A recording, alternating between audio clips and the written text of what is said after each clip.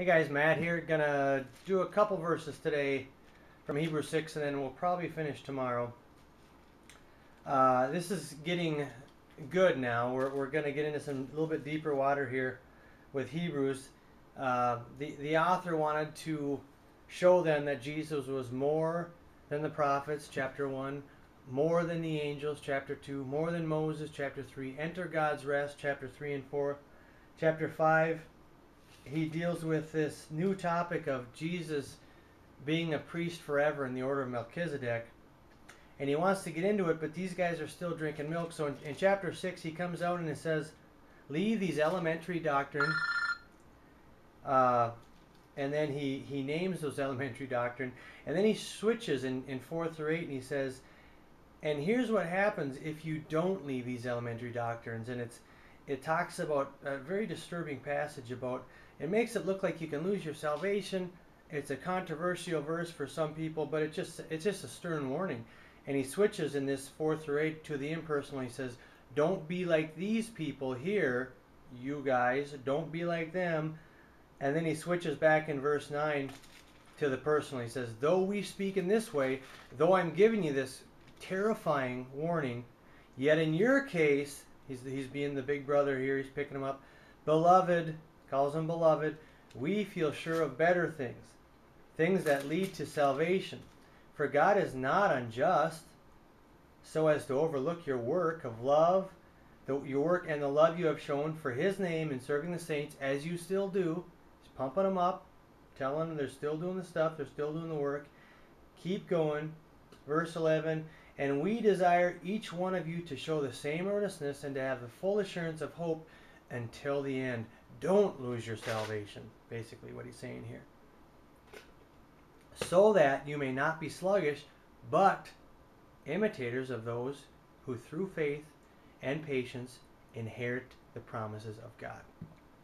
So he's just trying to kick him in the pants and say, guys, grow up, get off the milk, and here, I'm going to give you somebody to imitate, okay? And it's somebody that you all know, because you guys have two of the greatest prophets that you guys look up to, that the whole world looks up to, any Christian, are Moses and Abraham, other than Jesus, of course. Moses and Abraham. So, being inspired by the Holy Spirit, he picks Abraham because he knows he's going to get their attention. And Abraham was a great man of faith, the father of our faith. So he says in verse 13, for when God made a promise to Abraham, since he had no one greater by whom to swear, of course, he is God, he swore by himself, saying, surely I will bless you and multiply you. And thus, because of this, because of God's promise, because of what God spoke to Abraham, because of this, Abraham, having patiently waited, not losing his patience, waiting patiently on God, what did he do? He obtained the promise. This is huge, and he gives us a huge role model here in Abraham.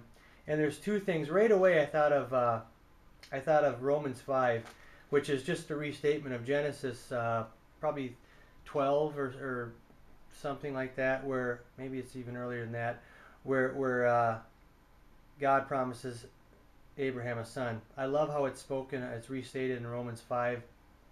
Let's start in 18. In hope, Abraham, he believed against hope that he should become the father of many nations, because God said it, as he had been told, so shall your offspring be.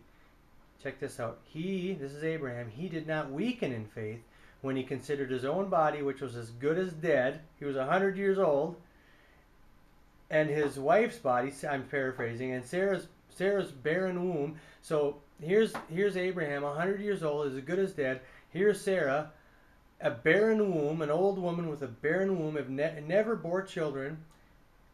But no distrust made him waver concerning the promises of God. No distrust made him waver concerning the promise of God.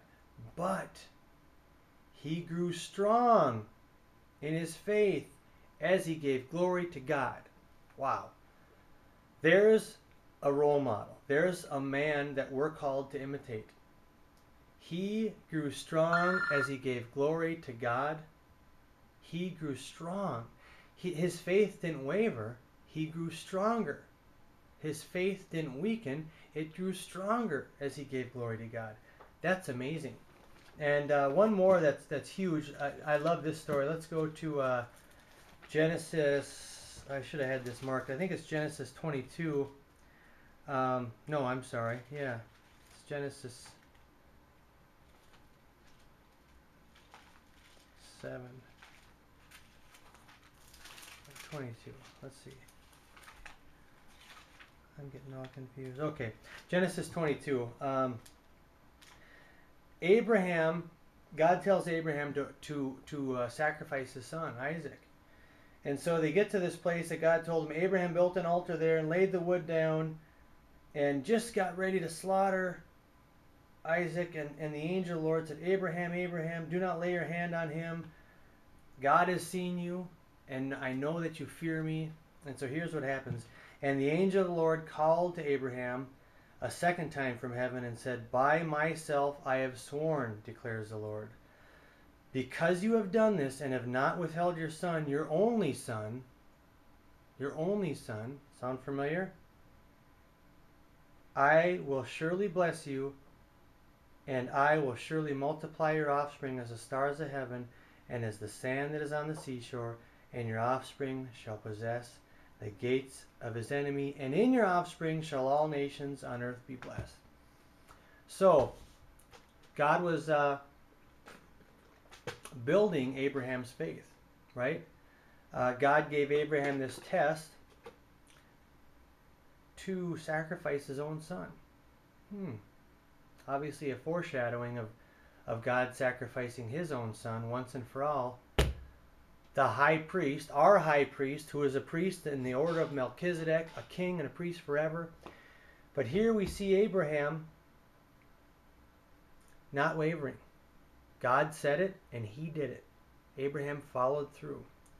And what did God do in the process? Well, he provided him a ram. Behold, there was a ram with his horn stuck in the thicket. God provided the ram. God provided the sacrifice, and God provided the sacrifice for us in Jesus. We got to press on. We got to keep pressing on. The Hebrew church is being warned to keep pressing on. Lay hold of that faith. And that's what we're being exhorted to do right now. And we're given an example, given a role model here. And by the way, when God was testing Abraham, I don't think God was testing him and God was sitting up in heaven saying, I wonder what my boy Abraham's going to do. No. God's sovereign. God knew what Abraham was going to do. The test was for Abraham. The test was to show Abraham that he did have the faith. And by the way, that faith is a gift. It's amazing, right? So God was showing Abraham that he had the faith to carry through what God had commanded. God was building up a nation in Abraham. It's amazing. All right. Good stuff. You gotta love it. You gotta love it. God is so complete. He's so thorough. The Old Testament and the New Testament tie in perfectly, and it's all about Jesus, the high priest. So I'm going to leave it there. Go serve your king. If you don't know Jesus, get on your knees and ask him to reveal himself to you. Ask him to save you. Do it today. Today is a day of salvation. And if you do, keep pressing on. Don't get off the milk. We all got to get off the milk and keep pressing on. All right. Have a good day. Peace.